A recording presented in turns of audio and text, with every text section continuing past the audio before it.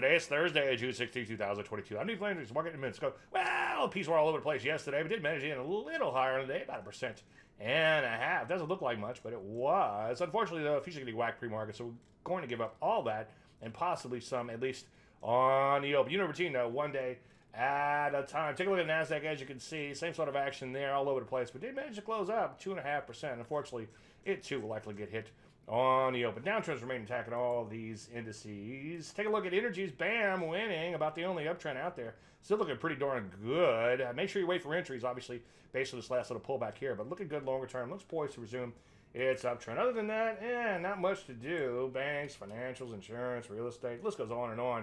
Nearly every area, every other area that is, remains in a downtrend. So what do we do? Well, be darn careful if you try to short right now because we're so darn overbought. It's oversold, he meant to say, especially with this morning's sell-off. You might just want to sit in your hands, possibly take a look at those energies, though. They're looking pretty darn good. Any questions, as usual, David@Landry.com. I'm Landry, and you start to book me that.